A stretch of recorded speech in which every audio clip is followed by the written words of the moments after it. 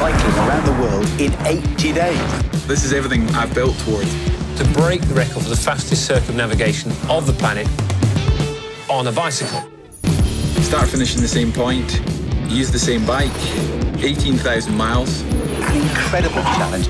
I can see from my team this sort of unblinking belief that I could do it. I think the only person that questions that is me. Need to use the cycle lane where it's possible.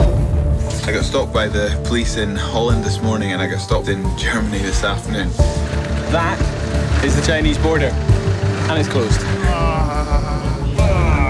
I'm not going to get 18,000 miles without things hurting. Punishing rules. It's just making sure nothing becomes a game changer. Make some food for Mark, make a new tooth for Mark. Far too busy and dangerous. I'm not feeling welcomed at all.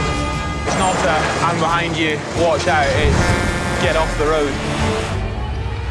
Oh, God. That is absolutely not where we're going. He needs to decide right now. What we do, David, is get him on the fastest route. Mark might be riding until 11:30, midnight, and have 2 hours sleep. He's had a very hard day, and he'll have another one tomorrow. This is just torture.